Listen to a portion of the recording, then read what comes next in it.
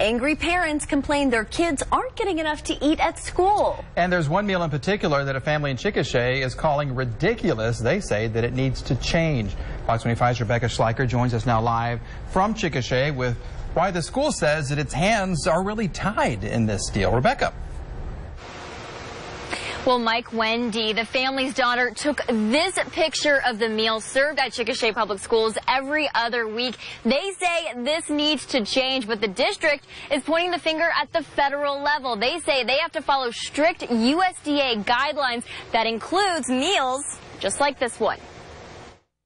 This is the meal Caitlin Shelton gets every other Monday. A problem, she says, because the 17-year-old is eating for two. It makes me want to take that and take it to the superintendent and tell him to eat it for lunch.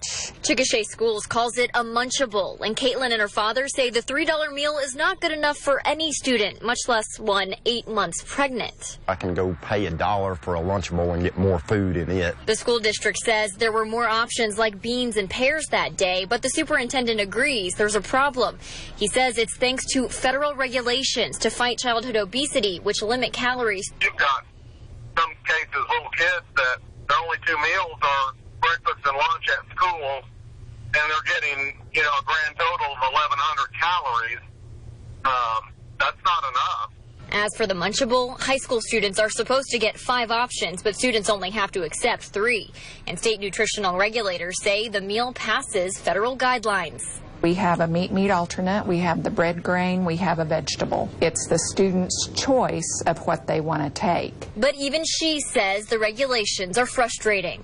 These regulations were put into effect 2 years ago, and we're still struggling with them. Chickasha administrators say kids are going hungry. I know they are. There is no doubt about that. So,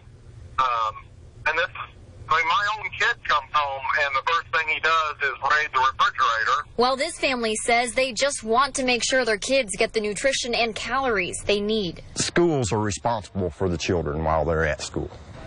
They're responsible for feeding the children. Well, the superintendent says that they are re-examining the Munchable as a food option every other week in Chickasha Public Schools. But the state says there is no exception for students who are pregnant or perhaps athletes who are burning more calories per day than an average student. So everybody is on the same playing field. Reporting live in Chickasha, Rebecca Schleicher, Fox 25 News.